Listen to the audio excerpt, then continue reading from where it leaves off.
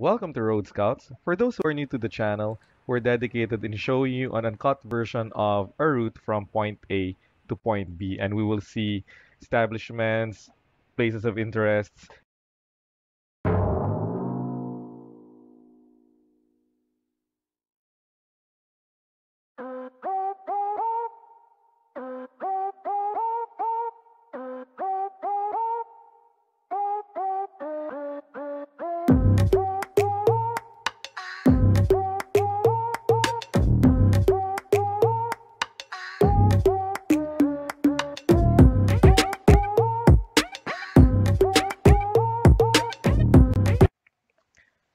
Magandang umaga sa inyong lahat.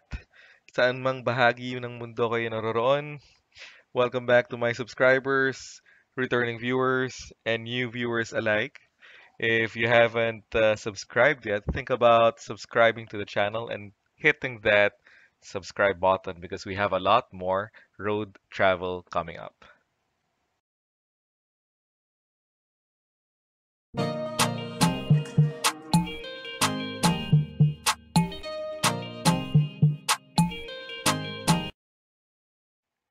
So we're now part 4 of our trip, and we've just released episode 30. So we have released 3 episodes in total for a travel period of 90 minutes. We're right in the middle of it, somewhere between Santa Rita and Pulilan exits. We started from Batangas City and we will end at Pozzurubio. Okay. And it's taking me a lot more time to edit, guys, because I'd like to have more substance per episode, right? And one good thing I like about doing all of these videos is I'm learning a lot because I've been researching and reading up a lot of materials as well. So hopefully for this particular episode, we'll learn a thing or two as well.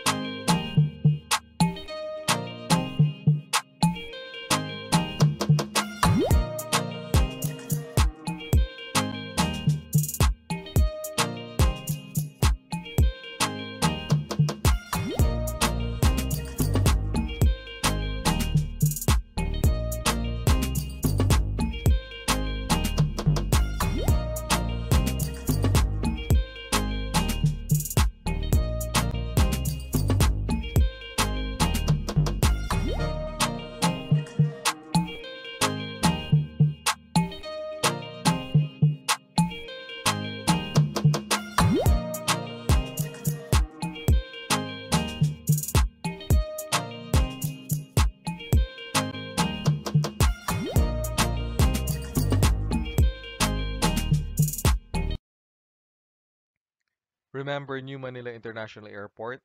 That's the projected location. It's very close in proximity to NLEX. NLEX is the yellow thing that you see. It will also have a direct line, an express line connecting it to MRT 7, which is at San Jose del Monte City. There will also be a road called Radial 10, which will connect the airport to Navotas and the port area as well.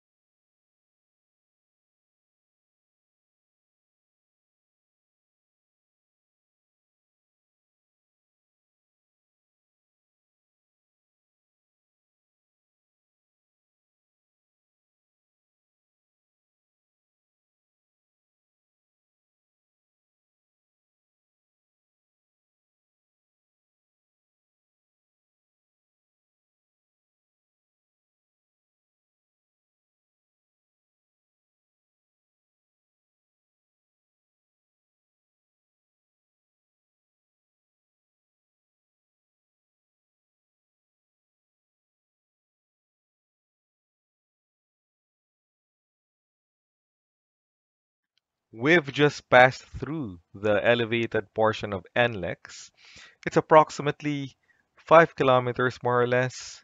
Don't quote me on the actual length, right? I remember back in the days, several decades ago, there was a massive flooding here in this area, and we got stuck here, and I can't forget this part. And I always enjoyed, taking this part here because it's elevated, so you get to see miles and miles of, greeneries and farmlands, especially if you're taking the bus, right? So because this is already elevated, and if you're going to take the bus, you're even elevated some more, so you have a better view. But we're passing by San Simon exit. San Simon exit, you can also take this if you miss Santa Rita or Pulilan. But if you miss Santa Rita, normally I take Santa Rita if I'm going to go to Nueva Ecija. But if I miss that, another way for you to take is San Simon. San Simon exit will bring you to Quezon Road. Quezon Road intersects Jose Abad Avenue, and Jose Abad Avenue to its west brings you all the way to Olongapo, and to the east it will bring you to Gapan, Nueva Ecija. I'm just not sure if it's still called Jose Abad Avenue. I think it's some going to be something like Gapan dash something road once you get to the Nueva Ecija area.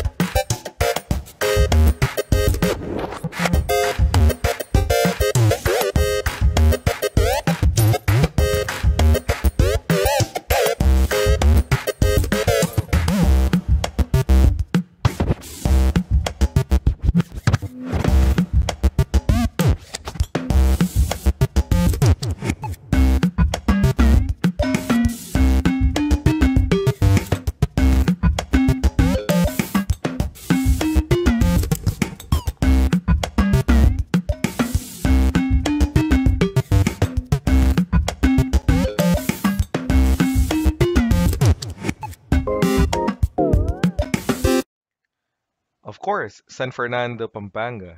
Who will not know anything about San Fernando, Pampanga? If you take this exit, it will bring you to Jose Abad Avenue. Jose Abad Avenue is worth mentioning because it's quite a stretchy road. To the west, it ends at Olongapo and Subic. To the east, it ends at Gapan Nueva Ecija, so it's quite long.